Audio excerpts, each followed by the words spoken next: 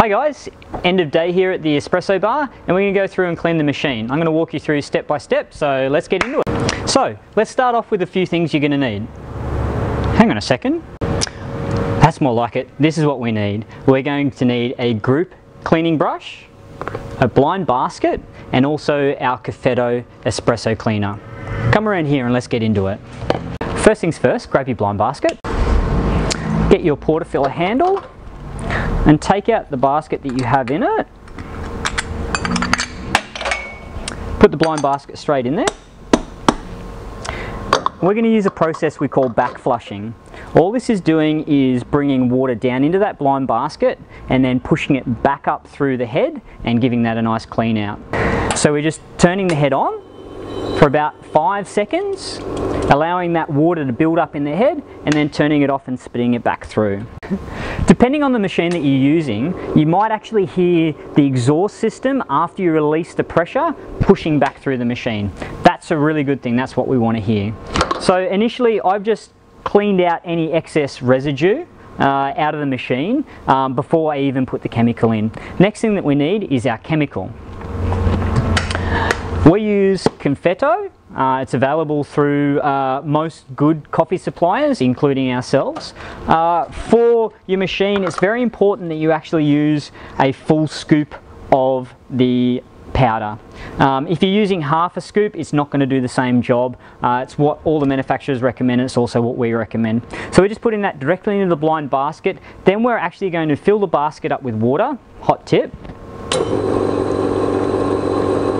When the basket's full, I'm then going to inject the handle back up into the machine and leave it.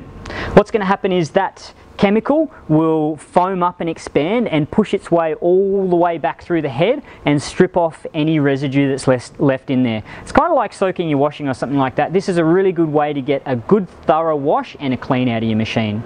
So now we're going to wait maybe 2, 3, 4, 5 minutes. It's not really that imperative that it's there for a massive amount of time, but just give it enough time for that to foam up, for that chemical to go back through and actually properly clean your head. Alright, it's been about 3 minutes now.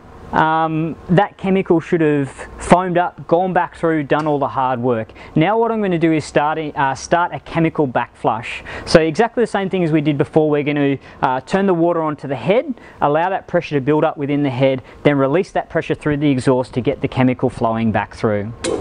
So on for maybe about 5 to 7 seconds, a little bit longer if you want. And then we're releasing that pressure. We're going to do this maybe 10 times, give it a really good clean and take your time when doing this.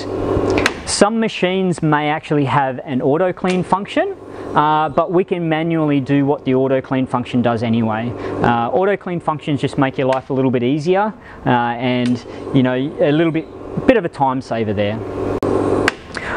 Alright, so we've actually back flushed that about 10 times to give that a really good clean, and what we're left with is still chemical in the blind basket here.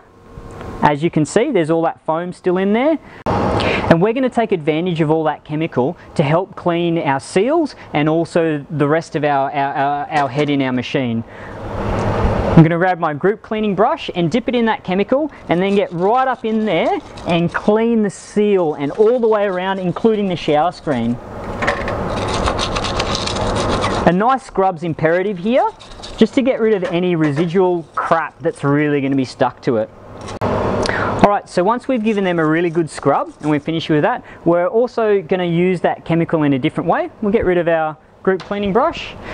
I'm actually going to engage the handle only halfway so it's not actually sealed. What this will do is it'll allow water to pump into the blind basket but then overflow the blind basket and rinse all that seal and get that nice and clean. So again, turning that on. Now you've got to watch your hands at this point because water can run down the handle and it is hot, but you can see that's just overflowing and rinsing all around the sides.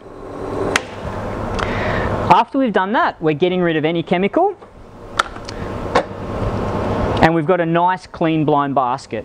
We're then going to clean that chemical residue off by doing a water back flush in the same way that we did the chemical.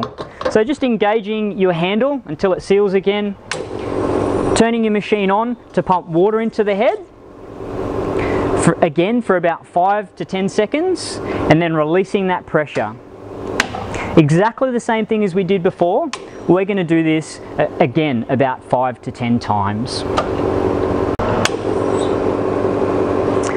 Alright, so we've given that a good clean out now. That should be really clean. One way you can kind of check that is to run water into your blind basket, and you should have nice, clean, chemical residue free water in that blind basket. The first thing we need to do in the morning when we come in is actually season that head, but that's something that I'll show you in a later video.